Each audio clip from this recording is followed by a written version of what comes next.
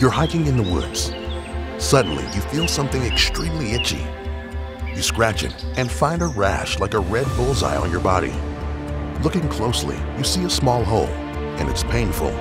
If you don't act quickly, your life could be in danger. Here's how to survive tick bites. There are about 850 tick species in the United States. In 2018, the CDC reported almost 50,000 cases of tick-borne diseases. Ticks are parasites that feed on your blood.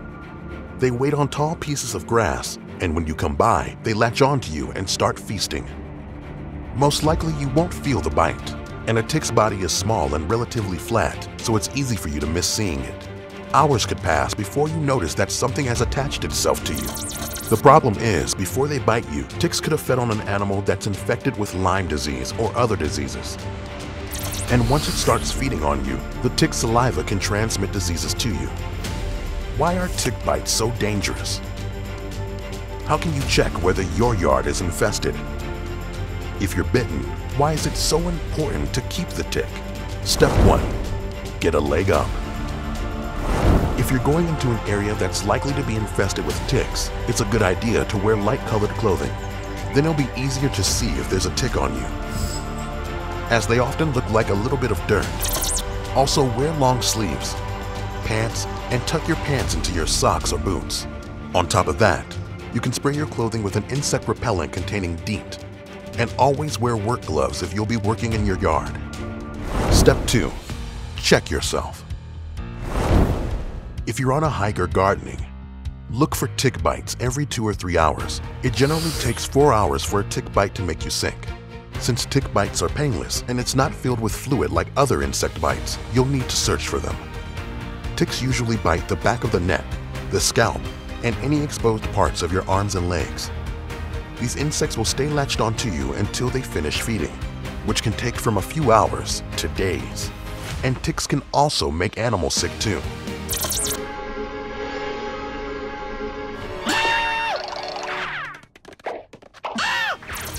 So make sure you check your outdoor pets regularly, especially if they're scratching. Step 3. Don't listen to old wives' tales. If you do find a tick on you, don't panic. The best way to remove a tick is to use a pair of tweezers. Grasp the tick where it's attached to your skin, then pull the tick straight out.